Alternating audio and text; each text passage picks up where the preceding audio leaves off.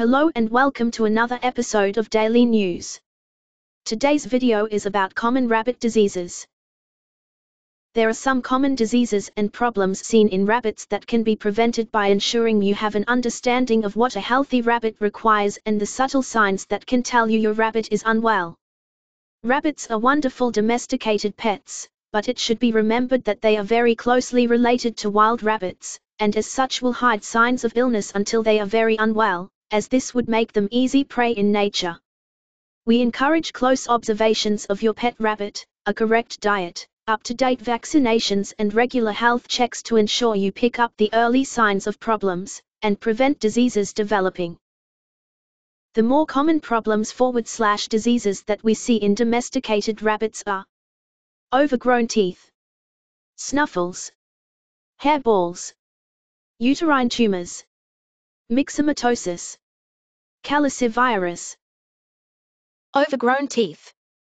A rabbit's teeth continually grow throughout its life, and if a rabbit is not constantly grinding their teeth down by eating fiber, we start to see their molar teeth forming sharp spikes that damage their cheeks and tongue. This causes pain that makes them reluctant or unable to eat. The incisors at the front of the mouth can, in severe cases, grow around in a curl, meaning rabbits cannot close their mouth or eat at all. Once a rabbit stops eating, their gut stops working and they can die. Prevention. 80 to 90% of your rabbit's diet needs to be fiber in the form of oaten or grass hay. The rest of the diet should be leafy greens, with pellets and other treats being minimal to non-existent. Treatment. A general anesthetic and burring the teeth flat is the only treatment that can correct overgrown teeth. Snuffles, pustulosis. Cause and clinical signs. Close contact with an infected rabbit can easily transfer the Pasteurella multocida bacterium to your rabbit. The bacteria can affect the eyes, discharge, redness, squinting, and forward/or nose, sneezing, discharge, thus giving the disease its name, snuffles. Pasteurella can infect other areas of the body as well, including ears, resulting in a head tilt, abscesses, seen as lumps on the body, and uterine infections. Prevention. Some strains of the bacteria remain latent in the rabbit's nasal tract until the immune system is placed under stress, such as when a new diet or pet is introduced or if overcrowding occurs. Reducing stress for rabbits that are infected and the quarantine of new rabbits are good ways of preventing introduction of the disease or recurrence of signs. Treatment. Treatment involves a long and sometimes repeated course of antibiotics. Occasionally surgery is required if an abscess forms. Hairballs, trichobezoars. Cause and clinical signs. Hair can normally be found in a rabbit's stomach as they self-groom. However, as rabbits cannot vomit, hair must be able to pass through the gut. If it can't, then it will form an obstruction and serious complications. Hairballs are so common that they should always be considered as a problem in any rabbit that is lethargic and not eating. Prevention.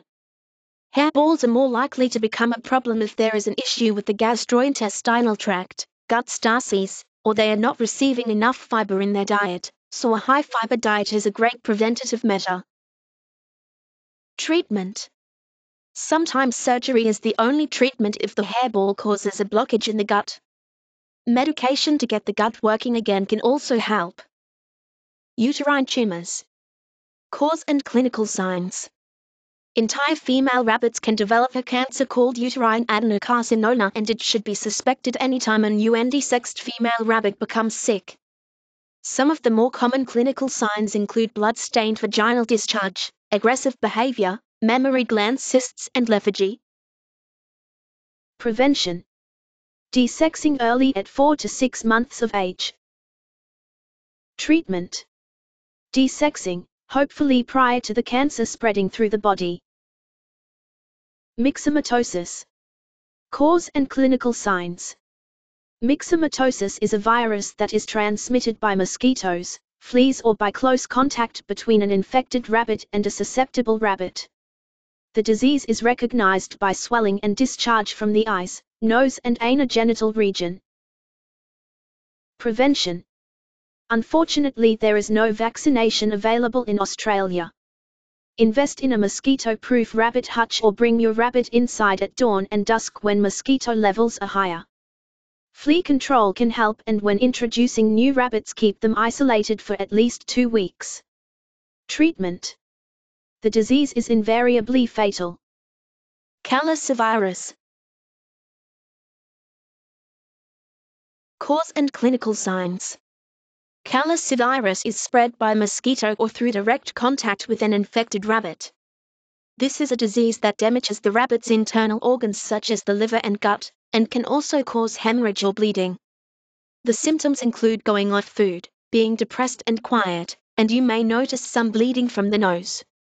The disease can progress very quickly and is often fatal. Prevention. Luckily, there is a vaccination against Calicivirus. It should be given annually to ensure your rabbit's immunity against it is maintained. Mosquito-proof housing as well as avoiding infected rabbits is also advised. Treatment. There is no treatment available. Often there are subtle changes in your rabbit's behavior that may be a clue to a disease process occurring. If you have noticed any changes or are concerned about something your bunny has been doing, then it is advised to get them checked by your vet. The earlier problems are detected, the better your rabbit's chances are of living a healthy life. Thanks a lot for watching. Please subscribe to our channel for daily videos.